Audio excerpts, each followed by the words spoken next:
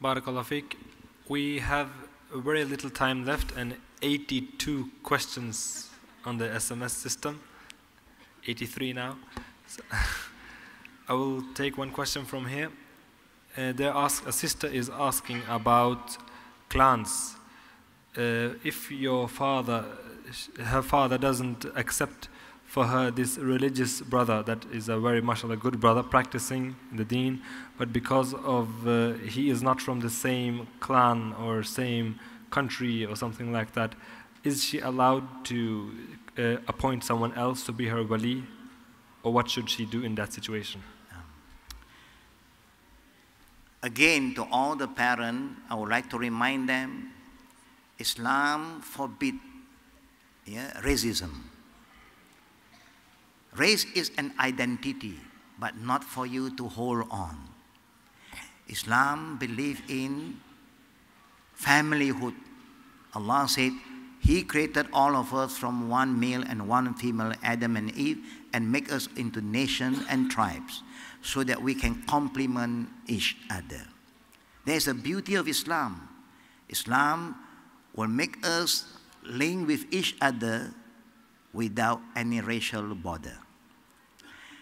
Whoever think that I am a Pakistani, I only allow a Pakistani man to marry my daughter, then I would say to them, please go back to Pakistan. Don't stay here. If everything Pakistan, then go back to Pakistan. Why you come here? You are here because you know that you have the right to mix around with other people.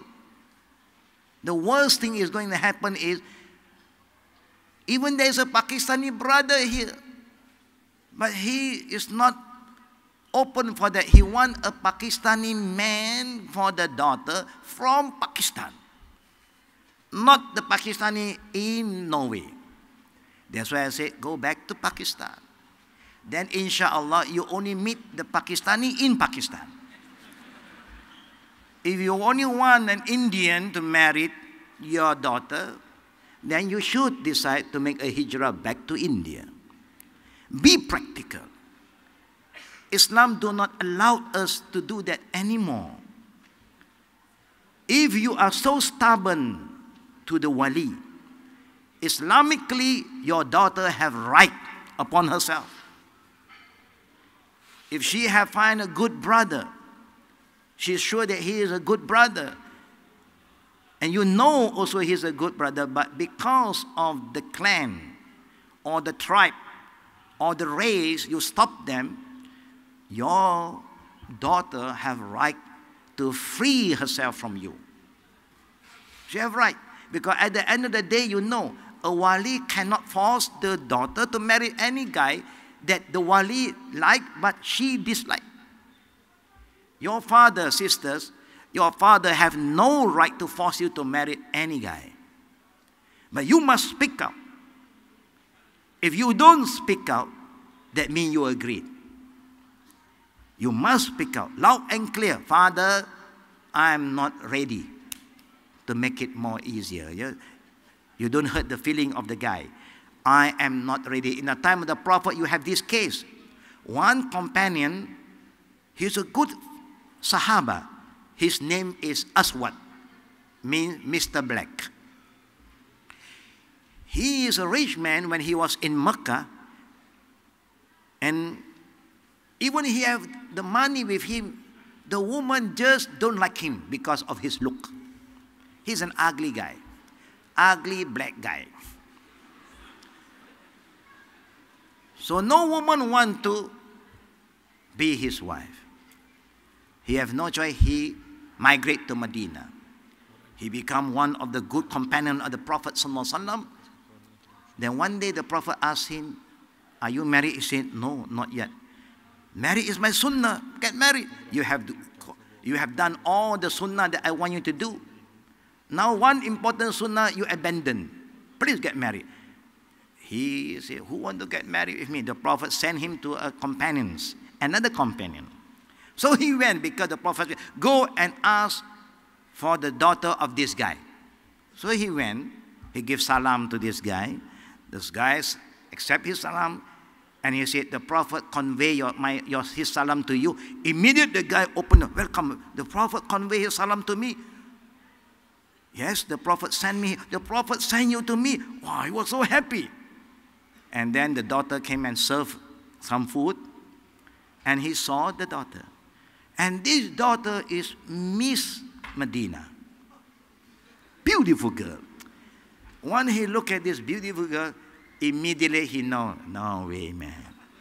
If this woman is ugly and a black lady, maybe it fits me. You know. But she's a beautiful girl. Immediately he know there is no way. Now this girl is going to get married with me. So he asked, yes, anything? Yes, the Prophet came salam to you. And what is any other message? Yes, the Prophet called me to come and ask for your daughter. Immediately the father's look changed. Huh? He looked at this guy. Tongue tied, don't know what to say. And he knows. You don't have to say anything. He said, okay, I just got to convey what the Prophet want me to convey. So he said, no, but he's smart. He said, I have to ask my daughter. And his daughter said, it's up to you, my father. Now the father have another problem. Now the daughter said, up to you. So the father just said, my friend, send my good salam to the Prophet again. Tell him that my daughter is not prepared to get married yet. So he left. Then after some time, the Prophet sent him again, second round. And now the Prophet said, call your daughter to get ready to get married now. Last time he said he's not ready. Call her to get ready now. And then the father just cannot do anything. Asked the daughter again. The daughter said, yeah, Abati, oh my father, this man was chosen by the Prophet to me. The Prophet chose this man for me. How can we ignore it? I accept. Alhamdulillah. The end of the story, to make it short. When everything was agreed, on his way with all the dowry to get married with this woman, there was an immediate urgent call in the battlefield for jihad. He left. And he was shaheed in the battlefield.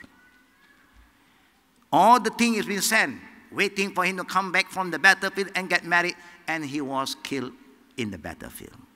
Shaheed, Allahu Akbar. Now this woman was waiting. He got a news that the guy that's going to be the husband was killed in the battlefield. She only asked one thing from the Prophet: allow me to participate in the next ghazwa, the next battle. The Prophet allowed, and she was killed, so the hero and the heroine was killed. So it ends the story, alhamdulillah. When there's a movie, the hero and heroine is dead, no more. Yeah, sorry, it ends there.